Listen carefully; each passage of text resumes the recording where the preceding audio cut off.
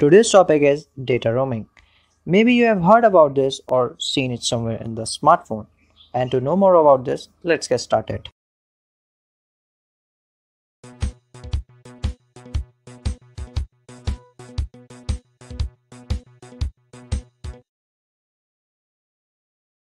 So, what is data roaming? Now, data roaming occurs when your phone disconnects from its primary network and jumps on another network. Roaming ensures that the user can make phone calls, send SMS, and browse internet.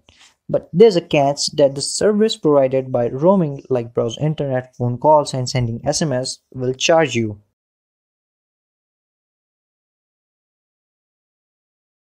And these roaming charges vary from internet service provider to internet service provider and country to country. Now, another question is that should you turn on or off the data roaming?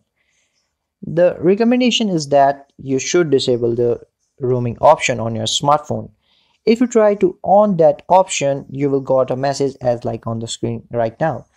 To check roaming whether it is on or off, you can check like this. Go to settings and after that network and internet or mobile data as the option which is available in your smartphone, and after that go to on mobile network, and after this go to the SIM card in which you want to check the data roaming, and there will find an option called data roaming. If it is already off and you try to turn on it, you will receive a message saying you may incur insignificant charges.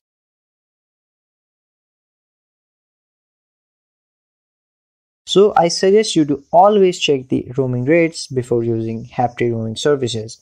And if you want to avoid roaming charges, you can buy and use the local SIM card at your destination because plans provided in this are pretty cheap compared to roaming charges. Another way to avoid roaming charges is to use Wi-Fi network, but only if it is safe to use. Okay, now you know about the data roaming and see you in the next video.